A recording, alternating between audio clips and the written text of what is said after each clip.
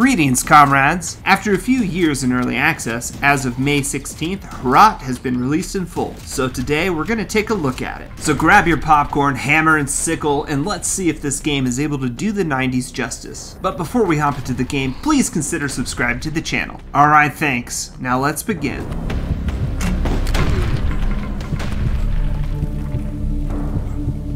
At first blush, HROT, aka Communist Quake, looks like it was made over 25 years ago. If I knew nothing about the game before playing it, it would not take much to convince me it was made in the glory days of old. So we're off to a good start. The story of HROT takes place in 1986 Soviet-controlled Czechoslovakia, where a dark and terrifying disaster has taken place, and it's up to us to defend our socialist homeland. As a proud holder of the Military Readiness Badge, we venture out into this monochromatic world to purge the land of strange invaders with nothing more than a broken gas mask and our trusty pistol. HROT is the solo project of Czech developer this guy.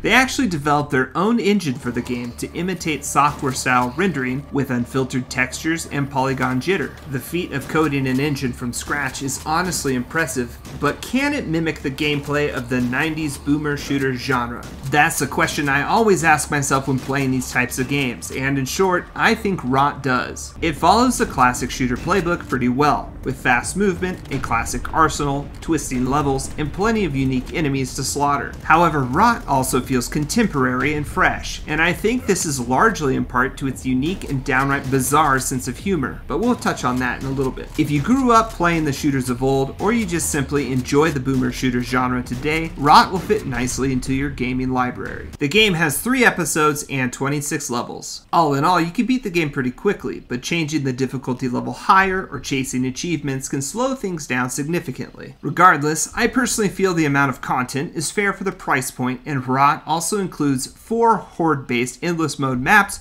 for those who want a different type of challenge.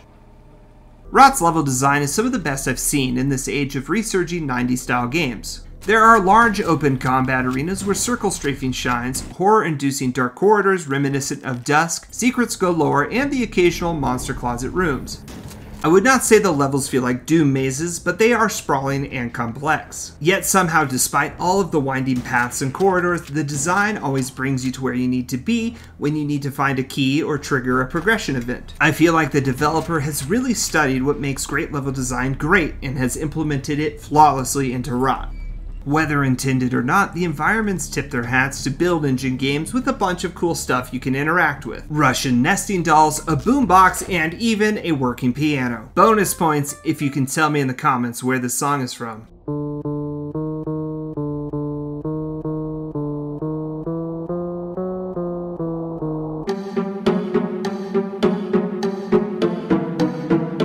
There's motorized scooters you can drive around, and you can even pet some doggies. Much of what you can interact with ties into the bizarre sense of humor I've told you about. Nazi newts, a battle against the Rat King, recipes at the end of an episode instead of a story, and much, much more. Despite not taking itself seriously, the level design of this game is top shelf, and there's not much I can be negative about, other than some cosmetic stuff that I'll talk about soon. Other than a few modern lighting and fire effects, HROT is pure retro. The textures are jittery and pixelated. Everything feels jagged, boxy, and full of angular polygons. If I had no prior knowledge of this game, I might be fooled into thinking it was a Soviet-themed mod for Quake or Dusk. In fact, if you would have told me this game was an expansion pack or DLC of Dusk, I would have believed it. As I mentioned in my review of Dusk, that game was inspired by the Stalker games set in Ukraine, and you could really see those influences. The same goes for HROT, again proving that the developer really has paid attention to what has made other boomer shooters so great before it. The game's Soviet theme is really well executed, with Stalinist architecture and concrete structures that have been converted into pixelated Quake-like levels, and it gives the game a very tangible feeling. The developer claims that many of their levels are based on real places, and I can totally see that being the case. However, despite it being rooted in reality, we are still transported to someplace otherworldly in this game due to an evil-looking sky, bizarre horror-like enemies, and this rocket man. Yet despite its influences, HROT still feels unique. Yet unfortunately for me, the interesting setting is overshadowed by a monochromatic palette of brown. Brown rooms, brown apartments, brown concrete structures,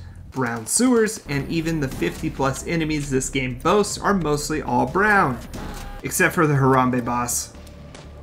I have a feeling that the brownness of HROT has become a bit of a meme in the community, as many Steam reviews point out how brown this game is, and even the developer acknowledges it in the game's Steam page description. The problem I have with all the brown is that, as good as the level design is, they really start to blur together because you're going to see the same shades of brown and tan no matter where you go. This issue is compounded by what it seems to be a limited gallery of textures that are also used repeatedly. Honestly, I had trouble navigating certain areas, and if it was not for some key pieces of architecture, all the levels kind of just blended together. Now, while brown fits as the primary color of this dystopian game, I feel the developer needed to throw something else at us here and there. Splashes of muted colors to give us some visual variety. Hints of these different colors, more texture variety, and more contrasting brown tones will go a long way to help both level navigation and eye fatigue, which I actually experienced and blame on the brownness of this game. While the developer appears to be a student of level design, I urge them to also study texturing and color. Even muted games like Quake and Dusk that have a ton of brown accent their levels with greens, red, and blues. These games also have a ton of texture variety as well. And as a former texture artist for Disney Studios, I am not trying to bash the art style of this game, I am simply trying to provide some constructive feedback. Now, with that said, I will say when writing the script for this video, I had not played the third episode yet. After playing it, the developer most definitely incorporated more colors into the level design. I don't know if this is from community feedback or personal choice, but it was a breath of fresh air and it made this episode stand out in my opinion. From an artistic perspective, the third episode of HROT was easily the best to look at. This game's arsenal will feel familiar to FPS fans. A pistol that can be dual-wielded, a standard variety shotgun, and submachine gun will be your primary weapons. Then when you get the super shotgun and rocket launcher, you will feel like a Soviet doomslayer. Also taking a page out of Quake 2's book, you will have grenades that are highly effective, as well as landmines that can create some interesting setups.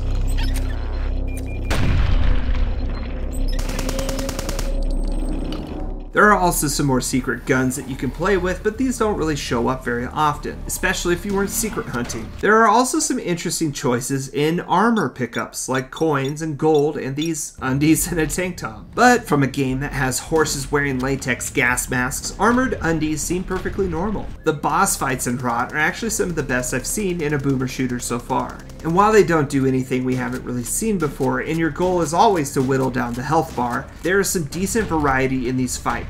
And these bosses will keep you constantly moving to avoid your demise. Now, I'm going to give you a quick spoiler warning here. I'm going to show you a clip of the final boss, as it was a very fun fight and honestly maybe one of my favorite shooter boss fights to date. So if you don't want to see a clip of this fight, please pause the video now and use the chapter selection to skip ahead.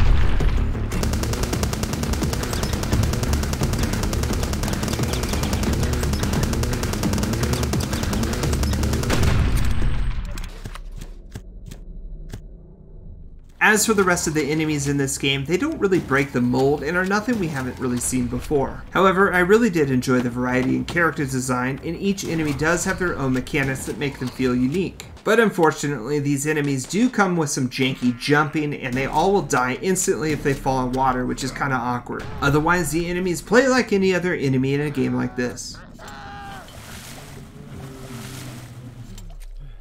Despite my heavy-handed critique of this game's brown art style, there's really not much about HROT that I can complain about. The game plays smoothly with no frame drops over unique levels that are arguably this game's best feature. HROT has familiar and consistent gunplay with quick and responsive movement that feels just like the games of old. And with a healthy weapon arsenal, you take on enemies that are memorable and balanced. The developer clearly understands what fans of this genre want in a nostalgic game like this. I highly recommend HROT. It is only $20 $20 on Steam, and in my opinion, worth every penny. Please go support a solo dev who developed their own impressive gaming engine and check this game out. Thanks for watching, guys. If you enjoyed this video, please consider leaving me a like and subscribing to the channel. Let me know if you played HROT. Let me know what you think about it in the comments below. I'm SaltyOctopus, and I will see you next time.